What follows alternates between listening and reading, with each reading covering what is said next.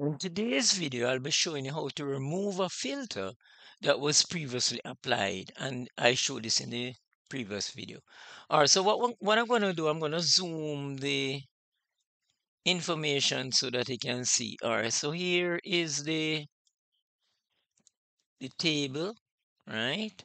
And how do we know that a filter is applied?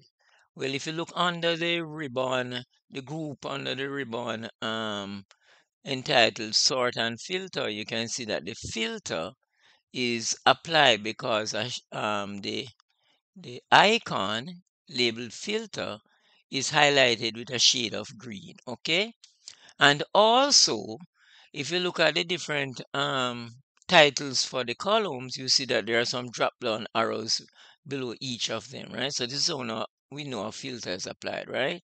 So if I come here and I only select true and true and press OK, you see that's only the data that the rows which has true is displayed. So I'm going to come here and I'm going to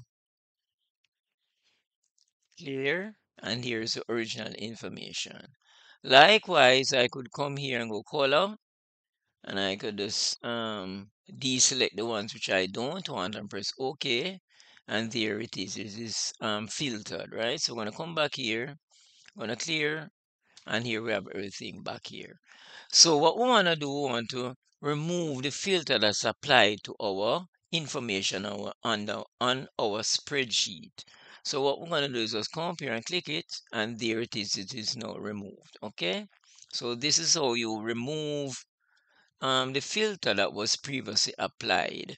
In the next video, I'll be showing you how to do a custom sort using a primary criteria and a secondary criteria. So please take care until then. Bye. Thanks for watching the video, and don't forget to subscribe, hit the notification bell, like, comment, and share.